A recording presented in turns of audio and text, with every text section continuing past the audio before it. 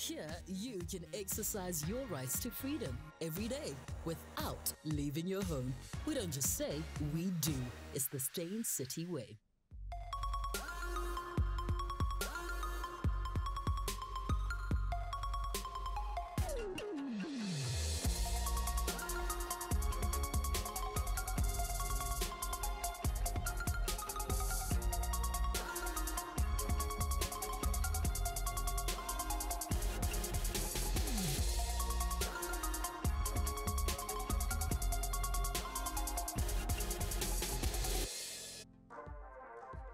Good day and welcome to another interesting episode of Real Talk with Anele. For centuries, humans have willfully modified their bodies as symbolism embedded in culture, tradition, race, and even fashion sense.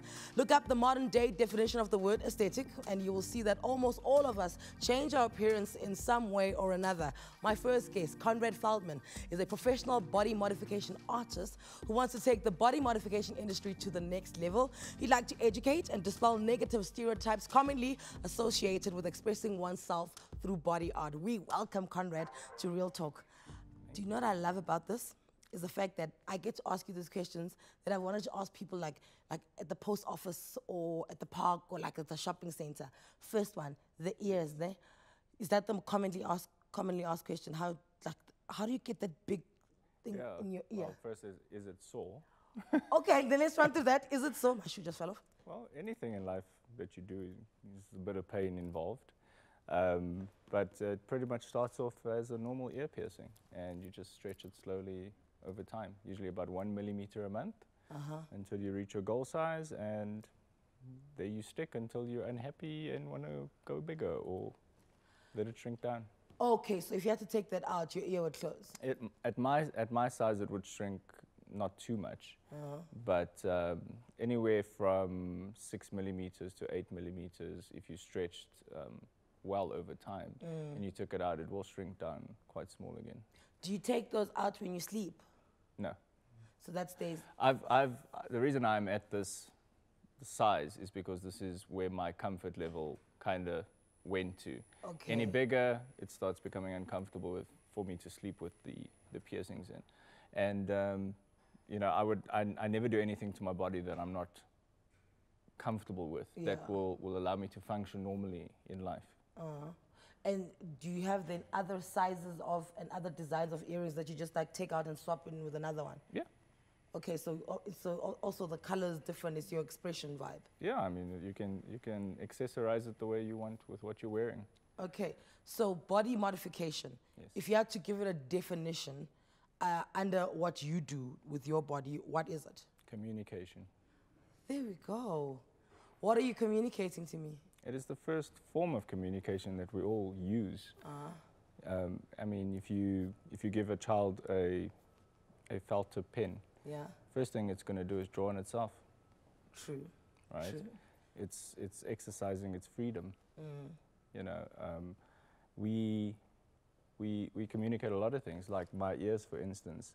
You know, culturally, in a lot of cultures, it's used as a way to show patience, because if you rush it, you're going to have problems. You're going to tear your ear. So it shows a lot of things. I think it's the Zulus who actually, I asked one of the guys one day, he was a petrol attendant, and I asked him why he does it. And he said to me very interestingly that it's to open up his ears to the ancestors, which I found which is quite cool. Interesting. Yeah. So I always read the statement, be it in fashion magazines or hear it in these like fashion shows, and they say dress the way you want to be addressed. So this is why when you say communication, I'm like, I hear what you're saying. So how do you want to be then addressed? Like, what are you communicating? What are you saying about yourself when you you modify your body? Well, firstly, I'm making it very well known that I'm an individual, that I'm not trying to look like everybody else, Kim Kardashian or whoever, type of a thing.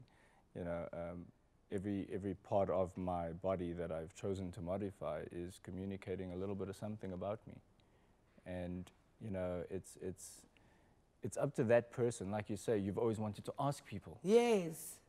But do you ever do it? I don't, because you know what, like now we're in the mall and none of your business, lady. Do you know what I'm saying? I just never know, like, how far. Believe it or not, a lot of us who do modify ourselves would rather you ask than just stare. You know, a lot of us who go into the more extreme stuff and everything would just rather you ask and actually stand there and listen to our story. You know, because a lot of us who go through this journey of modifying our bodies, we've gone through that whole thing of being stigmatized and everything, and we actually all realize that, you know, teaching people is the only way to destroy these stigmas of everything.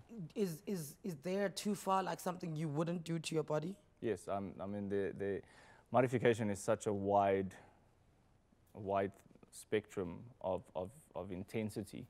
I mean, there are people who border on body dysmorphia disorder who will want to remove limbs and stuff like that. You know, like Marilyn Manson. Because they don't feel like it belongs there, you know, type of a thing. Whereas ethically, as a practitioner, I will never do anything to a person that will stop the normal functioning of their body. So this is what you do for a living then? Yes. So you body morph other people? I'm mostly a businessman at the moment, but okay. I do still practice, yeah. This is where I want to go with this, because there's like this stereotype that a businessman is in a suit with a shirt and a tie and a briefcase, and hair that's like military razor cut vibe, you know. Has your look ever hindered you from getting any business? It did in the beginning when I was not confident. When I first started my businesses, I was pretty much turned away from every financial institution for loans that you can imagine. And it broke me down a lot. It broke my confidence in what I knew I could do well, but it also helped me because I figured out ways, I was driven to find ways that didn't start with debt. And so when I started my business, even though it was slow, it ran at a profit from the word go. Because you didn't owe nobody money. I didn't own any money to anyone. So, you know, in a way, that's how you have to look at life. You know, you may not get what you want straight away, but maybe you're getting something that's a little bit better for you in the future. And you just have to change your perspective of it all. Yeah, sticking to who you are is kind of a better path to where you want to be than just, you know. And the more the little successes grew, the more confident I became, the more I walked and wore my body art better, which made people take notice and wonder, hell, this guy is confident. You know, that's the type of guy I want to do business with. So are you heading to a place where everything is going to be tattooed? Because, I mean, I'm looking at the body art here and I'm like, okay, you know, I've seen people who tattooed their faces. Are we headed there? Well, yeah, I mean, it's always been there. But personally, myself, because I deal with such a great range of people, you know, business-wise and everything, you can't push the society too quickly. I like that you said that.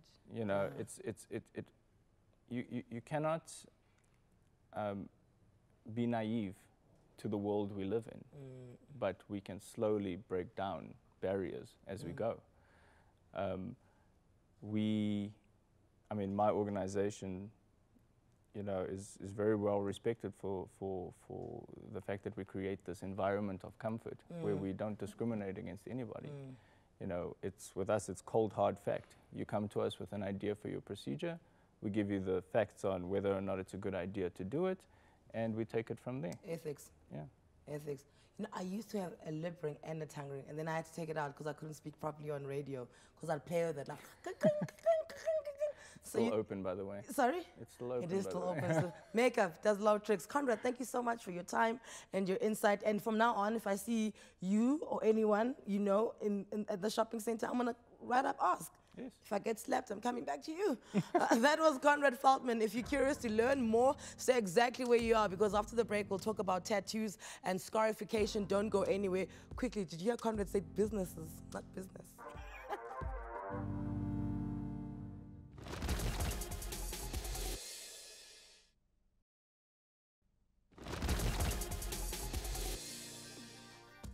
And welcome back to Real Talk with me, Anele, on SABC 3, where the stage is yours. The practice of tattooing is believed to have originated over 10,000 years ago. The mechanics, ink, and pigments, of course, have improved, but the basic reasons behind the choice to get inked has not changed much. In addition to body ink, there is another unique way of decorating your skin. Scarring or branding might be a less popular form of body modification, but there is beauty in it.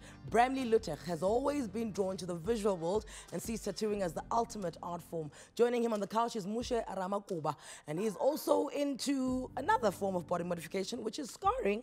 Welcome, guys. Sure, thank Just you. a quick, I noticed something. Your tattoos on your hand, it says rock and roll, right? Yes. So when you're beating someone up, you're like, come, let's meet rock and roll. No, it's got nothing to do with that. It's more because it's just the type of music I've always been drawn to. Is it? Yeah, so that's what Okay, it's so are for. you in a band? And No. you see, you've got the look. Now, this is the stereotype that comes with like being tattooed, you know. People look at you like, oh, he probably plays in those heavy metal, chop suey, System of a Down bands, Yeah, or they think I'm a biker. which you are not. Yeah, I am. but out of that stereotype. Type of one. So, your first tattoo, what did you get? My very first one, my mom actually took me for it. I was at the age of 16, and I actually went and I got it done, and it was just a band around my arm. And then from there, every year, it's just been getting more and more. And then obviously, from traveling around the world, every country I visited, I've actually gotten a tattoo from that style within that country. So a stamp is not enough in your passport. No, You're just like, no. I'm going to stamp my body. Well, you know what, your passport you can lose. Your Yeah. tattoo will stay with you forever, and that memory of what you went through and where you've been will always be there with you. Okay, we're going to come back to you.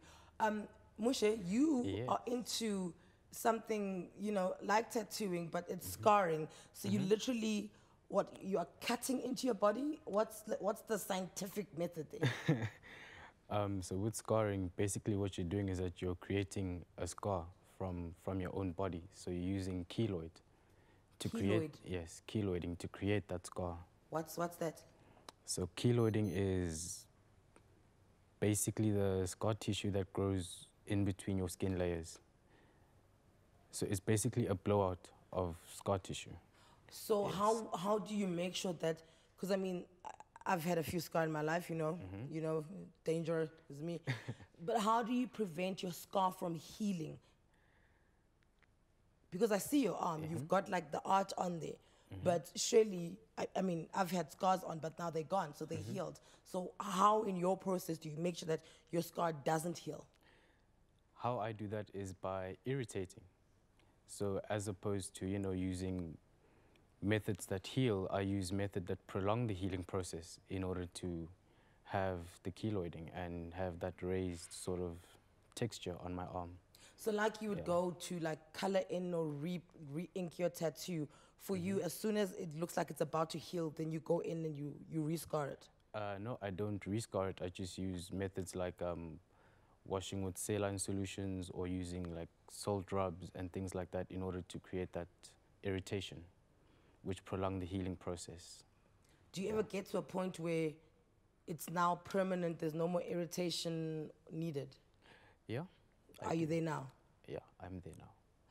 What are you addicted to the feeling of the scarring? Which process do you like? Do you like the way it looks? Or are you addicted to when they like scarring you? Everything. I love everything about it. Yeah. And I mean, many people who've got tattoos, in fact, everyone who's got a tattoo, they said they love the feeling of the actual needle. The needle, Yes. you know, inking your body. Well, in essence, a lot of people can see it as their own form of therapy.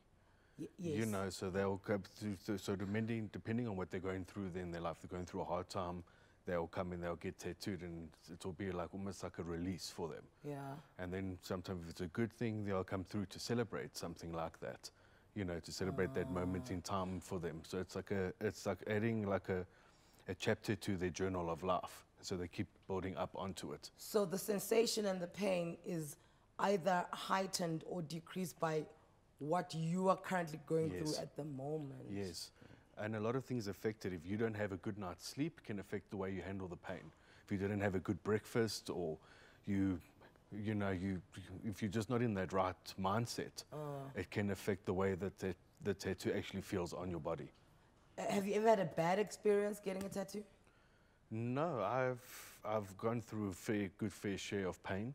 Having been tattooed, I've been held down to be tattooed because if you move around too much, and I've just wanted to get it done, and I'm just like, okay, let's just get it done.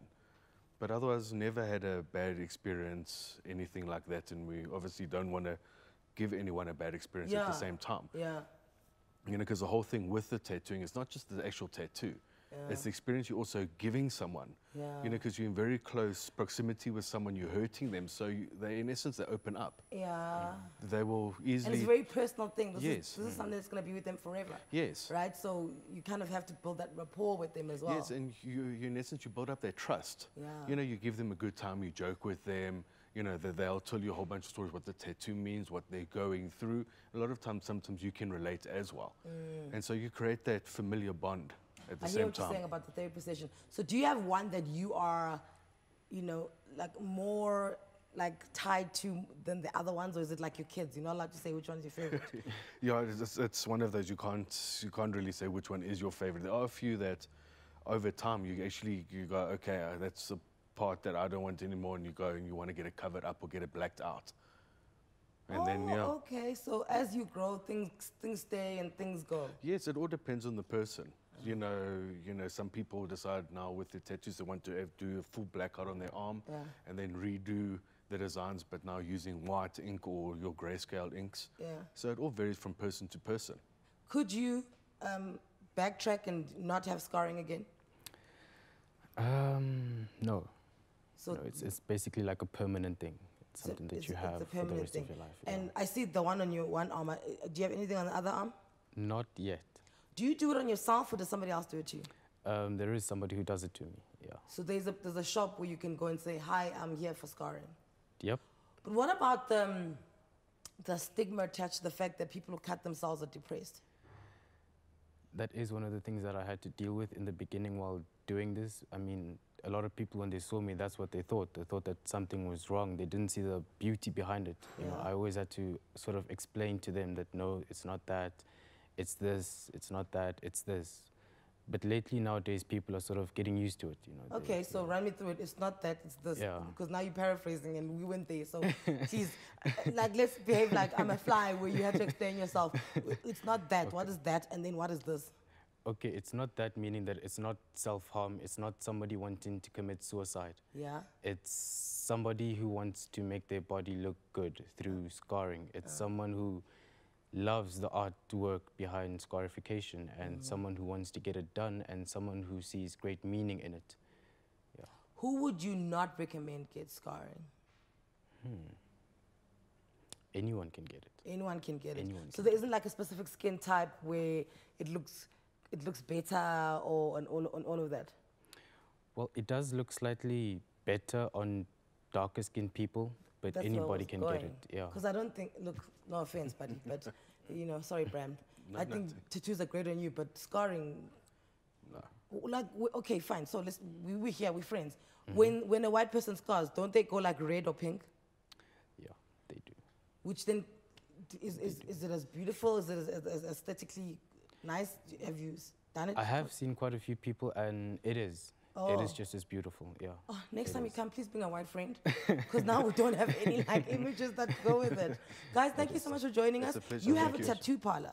Yes. Yes. I run the tattoos. I'm the manager side of the tattoo studio. Okay. Along with one of the senior artists. Okay. Yes. All right. Because you have to be an artist, otherwise you're going to mess my picture up. Yes, we have to be an artist. You have to be okay. an artist. Interesting. As you can see, I'm blown away.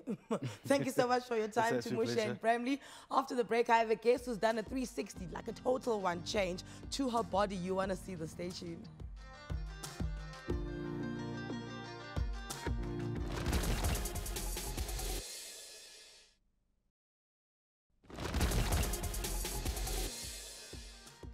And welcome back. So today we're talking about body modification and altering your appearance. Nicole Louw is South Africa's first transgender alternative model and a photographer. Not only has her appearance and life changed completely by going through the process of transitioning into a female, but her body also got inked and pierced over time. We welcome Nicole, who was kind enough to match her hair to my dress. Well, you know, I try.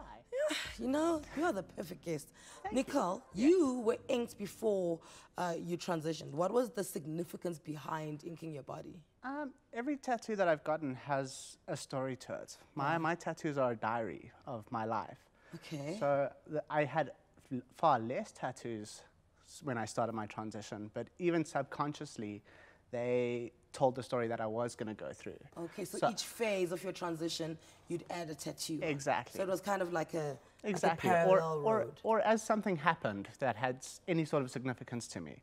So I got two angels on my back, and one's a boy and one's a girl. And the boy is sad and lonely, and the girl is embraceful and enlightened. But I got this before I'd even realized or come to accept the fact that I was transgender. It just subconsciously spoke to me. So. And the butterfly in your chest? The butterfly symbolizes, there's a couple of meanings, but it's half biomechanical and half animal. So it symbolizes that we are all inherently animal, but we are shaped by society to believe certain things in certain aspects. But then obviously a butterfly also represents growth and rebirth. Yeah, like what is it, a silkworm? Yeah, I think it's a silkworm. It's a caterpillar. That's it. Yes. In a cocoon, and then you're reborn. And then you're reborn, and this is you being reborn as exactly. Nicole. So I've got that over and over. It's the same with the phoenix on my arm. Phoenix rising from the ashes. So it's a reoccurring theme on me. Okay, so how long? Obviously, it gets it's in your mind, and you think about it, and you dream about it. You're like, okay, I'm gonna put that on my body. How long from the thought to actually having it on your body? It used to be a lot longer. Now, if I see something, I'll get it then and there. Really? I am. Yeah. You said you're addicted to it. I am. And you know, like I said, and people always ask me, do I have the meaning before I get the tattoo? And I used to. But now I'll get the tattoo because I'm drawn to it, and I'll find meaning in it. You know, so there's not necessarily always a meaning or thought behind it. I'm recklessly impulsive. Do you ever worry that you'll run out of space, like run out of billboard? Well, you know, like was discussed earlier, I can just tattoo over it if I need to. If something changes or something happens in my life where I feel the need to not have that anymore, then I can just tattoo over it. The one on your neck, Yes. that meets at your piercing on your chest. Yes. That's actually quite cool. Thank Because you. it means you don't have to wear a necklace. You just Exactly. look like you're wearing a necklace. Permanent Or jewel. was that the plan, that you don't want to wear a necklace? Well, I'm not an accessory person. I don't like jewelry and stuff like that. So I'd rather wear it in my skin. And did you always have dimples? I want dimples. I really so want. then you just need to get these. Okay, so is that why you got them? When I was a lot smaller, there was a girl that I knew who had them, and I was always drawn to it. Not like sexual. I think I was like 12. Yeah. And I was always drawn to it. It was the cutest thing ever. And I got my eyebrow pierced and my lip pierced and my tongue pierced and everything. And then eventually I plucked up the guts to get these. So I took everything else out. Okay, so do you do research with people who do piercings to be like, okay, can I pierce dimples in? Did you try to get surgery to get dimples? I knew they were piercings. So, you know, and I make sure I surround myself with the best in the business when it comes to piercings, tattoos, and stuff like that, because I don't want to regret it at a later stage. Okay, now totally off the topic, just for Yes. me. Can one get surgery for dimples? Because I really want dimples. Just get the piercings. If I take these out, those dimples will stay there. Really? Yeah. So how long must I get the piercing? Like a day or a month? Yeah, you'd have to wait for it to heal. I assume a year or so. I don't know. I don't know. I think it would look cute on you. Dude, I know I'd look amazing with there we dimples. go. Like, So so the trust end of me, discussion. Be impulsive. I've done this, okay? I've done the research, and I've totally like put my face like in a little modifier on an iPad. I would look amazing with dimples. Well, there you go. Were those sore to pierce? They were the least painful of all my piercings. My lips were a lot worse. On a scale of 1 to biting yourself on your inner cheek? If biting yourself on the inner cheek, it's the same pain. You don't really feel the needle go in, you feel it coming out on the inside. What's the most painful thing you've ever gone through? Give birth. It's a 1. It's a 1. Next to that, it's not even a 1, it's a 0.1. Okay, so where are you in your life right now, and what tattoo is going to be next to symbolize where you are?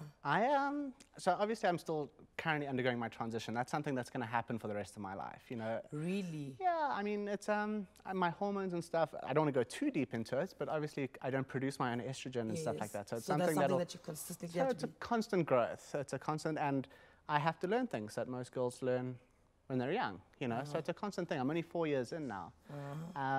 But the next tattoo I'll get is I'm blacking out my entire arm. to symbolize that there is always darkness around us, but it's not. You don't have to be scared of that. You don't have to be scared of the dark. And then after that, I'm going to scarify into that to show the beauty in the darkness. Is the darkness referring to your transitioning phase and the people around you and the support you got and the support you didn't get? You know, pre-transition life was, during that first year of transition, I suppose, was really tough. I lost a lot of people, I lost a lot of friends, a lot of family and stuff like that. But I've learned that through all those negative situations, there's a lot of beauty that comes out of it. Through it, I found my fiance, and I found new friends who are extremely supportive. And you know, when you feel you're going to be really alone, it's not really the case. There's always someone there.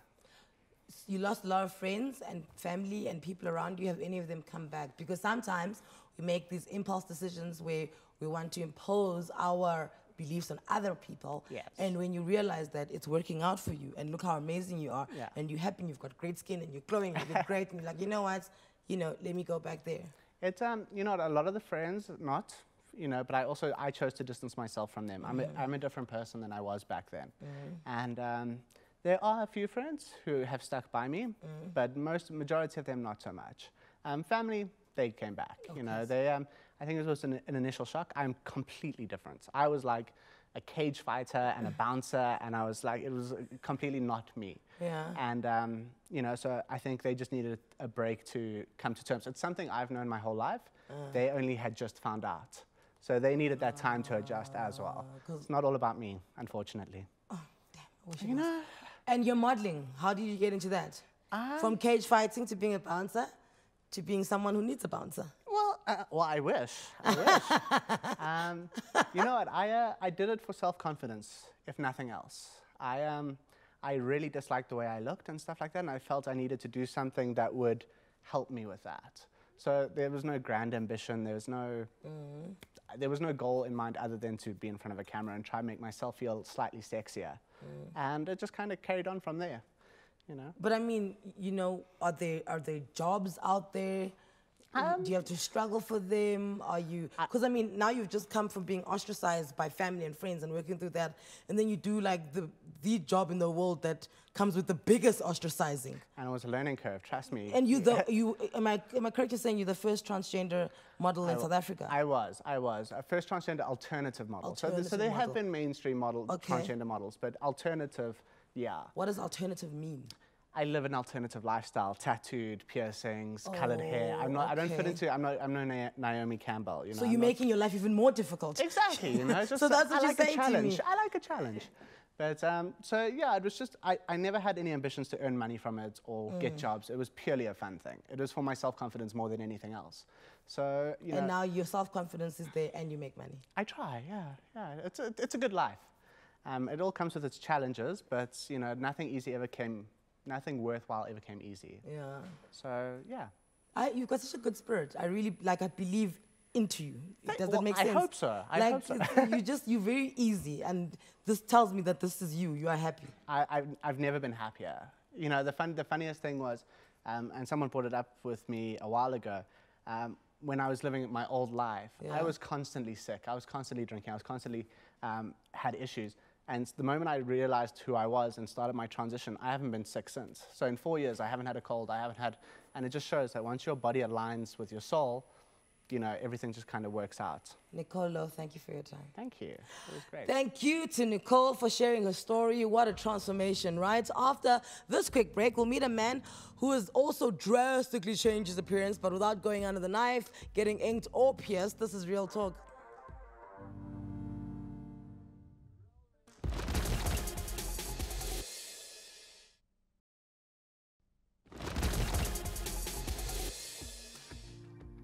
Welcome back to Real Talk. So one of the most involved, long-term and committed types of methods to modify one's body must be through bodybuilding.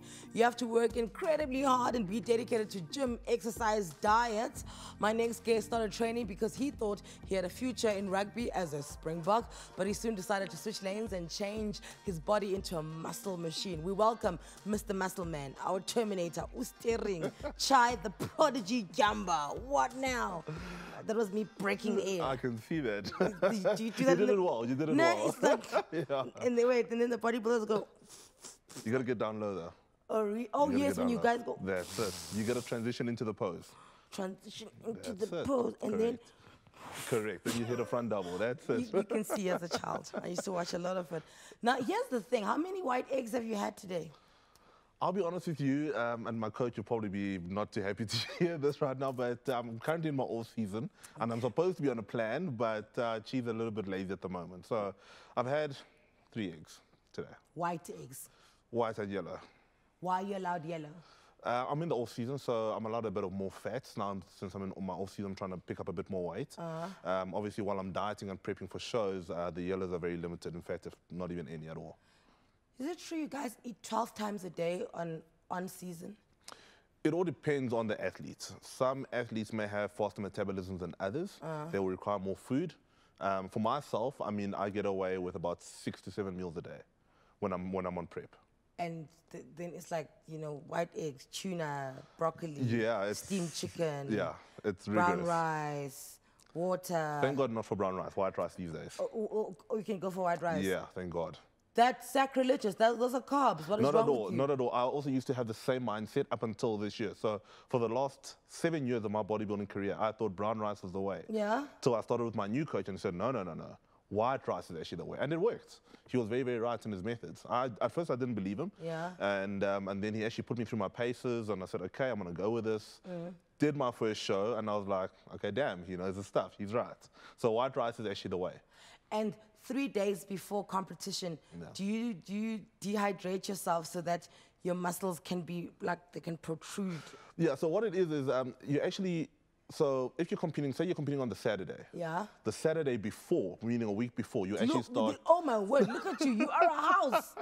I am going to call Pam Golding so that we can come view you on a Sunday. On the regular, right? Look at that. That's 2 bedroom, 2 baths, extra balcony. You're killing me, man. You're killing me. Okay, yes, and then 3 days before. Yeah, so basically, so a week before the show, you actually start something known as your water load. Some people like to do it with normal water, some distilled. For the first time this year, I did distilled. And you actually load about probably 30 to 40 liters. Well, I did about 30 to 40 liters. By the Thursday, I start cutting my water. Okay. So I'll cut my water by about 12 o'clock, somewhere there, and I won't drink again up until I'm done with the show Saturday night. And are you taking those pills, the Diuretics? water retention? Water retention. Yeah, so, you know, there's a big stigma around taking diuretics because it's actually not good for your kidneys. Okay. So, you know, for the first time, I actually decided, my coach decided, look, he's going to prep me in a way that You don't need to I'm take not them. going to take these tablets because Okay. he wants to have longevity in the sport with an athlete rather than trying to have a quick success but damaging your body. So I attend that to him in that he actually managed to actually get my body dry, not as dry as I would have liked, but at least I maintained my health. Yeah. That was the important part. Yeah. So let's go back to when you still thought you were going to play for the Springboks. Oh, yeah, I don't want to play for them anymore. I'm kidding. Especially I'm Boca for now. life. Maybe they need you now. Maybe you're the guy, G. Maybe. I could try. I mean, know. can't run the 100 anymore, but I can try. We need tries. I'm glad you can try. Yeah, we do. Okay, Definitely. so you said you wanted to play for the Springboks. What was your body like then and as a teenager and growing up, and what's the difference to it now? Now, so I think, you know, I started playing rugby actually only at the age of 14. By the time I started, I was very skinny. I mean, I entered grade 8, I think I was 54 kilos. By the time I got to grade 9, I saw my brother, you know, he was playing rugby already for a couple of years already, high school, and sometimes what he would do is he would buy something called creatine. Yes. Yeah, and I was like, I didn't know what it was. So like, I saw his methods, I'd watch him, he would mix it with grape juice. Every time he would leave to go to rugby, I'd be like, cool, I'll take my own little cup, mix my own creatine, put some grape juice, mix it up, and drink it, and I'll do that 3-4 times a day. Did you not gain weight? You know what the funny thing was? I actually started to grow. And I was like, I actually don't understand this. So then I said to my mom, I said, look, I want to get into the gym. I want to start training. So my mom was like, that's fine. Tell your dad. My dad got me a gym contract. My brother bought me my first tub of protein. And luckily it was USN as well. It was Okay. muscle, I think it was muscle fuel or something like that. And funnily enough, my body managed to grow very, very quickly. By the time I was in grade 11, I already had a frame on me. You know, by the time I was When in you grade say 11... frame, that's when you built like a door. Better than a door. I would like to say a little bit more aesthetically pleasing than a door, because a door's not really something nice to look at. But yeah, and I grew quite nicely, and I realized, I said, heck, you know, I've got a knack for this. So, you know Do you not think that that was your natural build? Like, So what And did you it- just kind of aided it along. Correct. So what it basically was is my genetics responded very well to training and to supplementation. So that's what it was. Is that the Okay. genetics within me that I also inherited from my parents or you know, grandparents or whatever were manifested quite well in me, that when I did all of these things and brought the whole cog together, it just managed to work faster. So my genetics were good and my body managed to grow through those genetics. So when people say, oh, she's got such a naturally good body, that's not true. People, like, you can have a naturally good body, but yeah. you can match it with discipline and training. Correct. You know, I hate it when a lot of people come to me and be like, oh yeah, but you just got genetics. No, genetics don't wake you up at 5 o'clock in the morning to go do cardio for an hour or to go do weight training without any food in your tummy. So it takes a lot of hard work and dedication. And discipline. And discipline. What can Definitely. break your discipline? Like what, you know, be it like a girl or like a certain party or a certain food? Absolutely, there's a lot that can break your discipline, especially when you're prepping for shows. For myself, what I try and do, I'm trying to eliminate myself from certain situations. So what I'll do when I start prepping, when I'm about 10 weeks out, Yeah. I won't club, I won't drink. I'll try and limit the number of friends that I see, even though it's harsh, but luckily I've got good friends that understand my situation. Even family, I don't see much family. I pretty much become a recluse, and that's what bodybuilding sometimes is about, is that sometimes it forces you into those sort of situations, but you also need to learn to have a balance. A lot of people don't have balance when it comes to bodybuilding. Yeah. And then that becomes like, it's an obsession. They're the ones who scream at the competitions. I just think it's them trying to just express themselves to be like, pick me, pick me. No, it's I miss my friend. That's my friend, yeah. That's it. I'm so silly. Okay, so the day you start bodybuilding, are you not scared that you're going to become like Tabby? No, so I think for me, what I've always said to myself, and I maintain this, is that the day I stop bodybuilding doesn't mean that's the day I'm going to stop training. I will always train. It's in me, it's in my blood, it's what I enjoy to do, it's my escape from the world, and it's something that I always do. Obviously, I'll definitely lose weight, and also because sometimes it can be uncomfortable trying to roam around at 120 kilos, 125 kilos all year. It's very uncomfortable. So, I mean, for me, I'll come down to a weight that I'm comfortable with and just keep that and just enjoy training and not have the pressure of bodybuilding and of competing. And what, when you're done bodybuilding and you know you've won the competitions that we've seen you there, you can brag. Like, what have you won? I've won a couple of shows. I mean, I won my first show back in 2010. Yeah. I won the Cultique Provincials this year. And then at Nationals, I placed 4th, which I really didn't think I should have placed 4th, but it's a subjective sport, and the judges choose how the judges choose. You didn't so scream I loud argue. enough. I think so, yeah. I didn't scream loud enough. That's it, I didn't scream loud enough. Yeah. That's it, yeah. Okay, so when you're done, let's say you're there at you know, you're winning the Gauteng one, and then you're placing 4th at Nationals. Right afterwards, what's the first thing you eat? Is it like a beer? Is it a pizza? It's a pizza. It's a pizza. The norm is always a pizza. But for me, I'm very fun. Sometimes it would be a pizza or to be burgers or, you know, but normally to be a pizza for me. That's my go-to. Okay, so Yeah. basically you're telling us we shouldn't be eating pizzas if we're not training. Well, it's all subjective, eh? Thank you very much, She. Pleasure. Thank you. I know who to call now when I need a bodyguard. Lee Binks is up next. Her evolution from timid, skinny, and awkward wallflower is a far cry from what she looks like now. Share with us on Twitter about your transformation stories. Please make sure to send the pictures as well.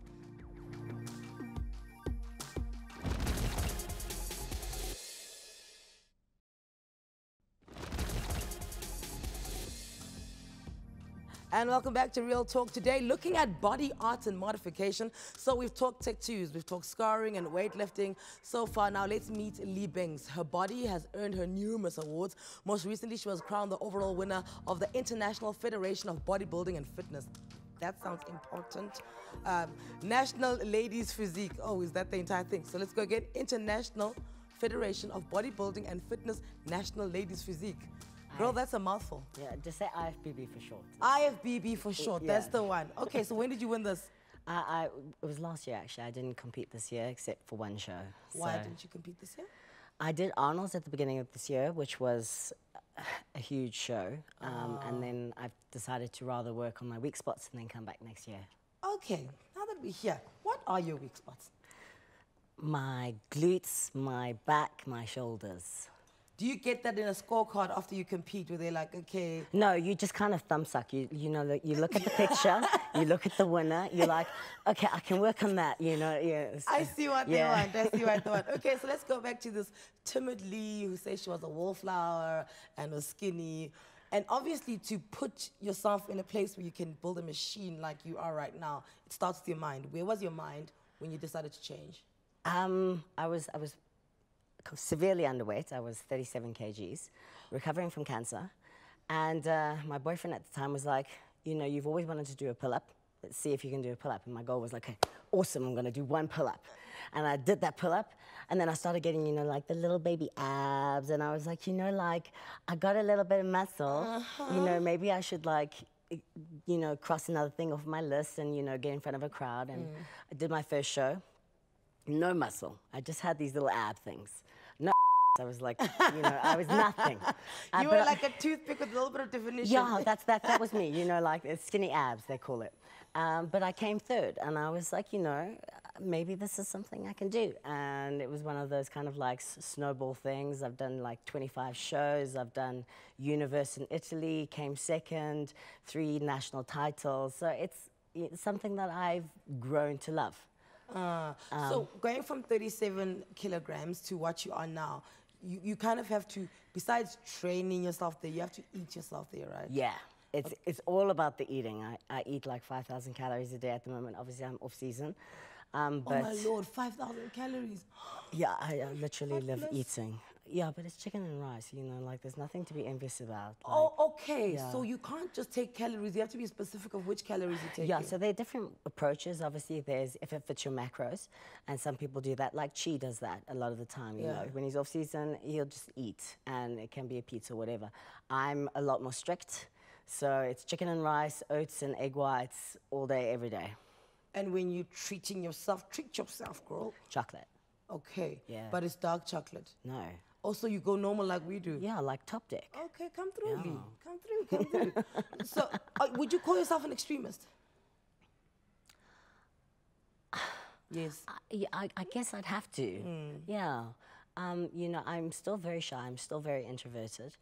And it's a big adjustment for me. For, you know, like, it's funny because I've become a lot more accepting of people as I've gotten bigger, because you get a lot of negativity, you know, like you get the people commenting, ew, gross, disgusting, you know, like, you know, you get onto Tinder and then the people, you know, like they swipe right and you're like, awesome, we got a match, and then they send you a message like, oh, you're a female or a guy, and you're kind of like, okay, so you kind of have to, you know, like reinvent yourself. Yeah. I used to walk looking down, and I still do a lot of the time because I don't want to see the negative stares. But I've had to kind of embrace myself and go, like, this is me. Like, if you don't like the way I look, okay, cool. But what is normal? Can you answer what is normal? Give us this definition of normal that we must all adhere to. Exactly. If you walk through the shops, there is no 2 people who look the same. There is no. And then you've got magazines, newspapers, TV, all pushing this same narrative. This narrative of what beauty is. You know, over photoshopped, skinny, you know, makeup to there and gone. And so everyone's kind of trying to fit into this realm of what beauty is and what they should look like. But they're not accepting themselves for who they are. And my number 1 rule is love you for you. Love your imperfections, because I've come across too many women who are trying to get to this ideal perfect. They hate their stretch marks. They hate their nose. They hate this, they hate that. Okay, so change what you can, but along the way, learn to love yourself, because otherwise you're screwed, because you'll get to that perfect body that you've been working so damn hard for, and you still hate yourself. Because you could change everything, and if your mind is not in the place where you're loving yourself, then what was it worth? Exactly. But now, is this why bodybuilders date each other? What you're saying about Tinder and, you know, the stares that you get? Because I always find, like, even at the gym, like, you know, when I go once a year to, you know, get a smoothie. Shame on you. I find the couples, like, the bodybuilder guys are dating the bodybuilder girls? Because is it an understanding that's there? Yeah, I think there's an understanding. There's kind of like this mutual kind of like, I know what you're going through. You know, I'm gonna support you. I mean, comp prep is not the easiest thing. Comp prep, that's competition prep. Yeah, prepping for a show. Yeah. I mean, you're restricting your calories. I train for 4 hours a day leading up to show. I got my body fat percentage to single digits. I was like 7% body fat. Wow. I could see every single striation on my body. I was lean, but a lot of people will go, that's a bit extreme. Yeah. You know, so if you're dating someone who's in the same field as you, you're kind of like, yeah, you can get me. And, you know, much like the dating each other in the industry, do you find that you have to work in the industry? Because there aren't many jobs that are going to allow you to be at the gym for 5 hours a day. You know, I know plenty of bodybuilders who work 9 to 5s, completely normal jobs. I mean, the physique champion male bodybuilder who won, I think last year, he's won like 3 times. He's a realtor during the day. Okay. Yes, I'm a personal trainer. Yeah. I tell people not to eat cookies all day. Put the cookie down. Put the cookie, the cookie down and lift the leg. Exactly. You know, so that's what I do. But that's because I love it. Yeah. And I want to help other people get to stage. I specialize in training body transformation. Body transformations, especially females, because I understand female bodies, and that's what I do. But that's because I love it. And I wake up, and you know, I was a makeup artist for 10 years. Hated my job, hated it. And then I started doing personal training, and I was like, you know, I can wake up. And so you've always been in transformation? Yeah, I guess so, yeah. I'm artsy, I can't calculate absolutely anything. Yeah. You know, like give me a 9 to 5 job where I have to type something and somebody said personal trainers can't count because every time you're like, 3 more, 3 more. I'm guilty. Guys, it was 3 more, 3 times ago. I'm guilty of that so hard. Okay, you know, like if I'm trying to count and you're talking at the same time, one or the other. I'm either counting or I'm talking. No, you're like, girl, it was 10 times ago. No, but it's also, you know, like a lot of the time it's kind of like seeing what you're able to do and then pushing you, because if you're training on your own and somebody says 10 reps, you're going to do those 10 reps. Yeah. If you could do 5 more, would you? No. Yeah. So that's where I come in, and I'm like, I can see you can do more. Then we do more. So if I say, let's do 10 reps, but you've got 10 more in you, I'm going to push you to do those next 10. And that's how you got the body, because you can go the 10 more. Yeah. Listen, Lee, thank you so much for your time. Good luck in your personal training career and in your bodybuilding career. Thank you very much. Bring home those prizes. And there you have it. To modify your body is an age-old trend that people have always done for different reasons and not just for rebellion, okay? Thank you to all my guests for joining us and sharing their colorful stories, their design art, and their knowledge. Until next time, be tolerant of each other. Cheers.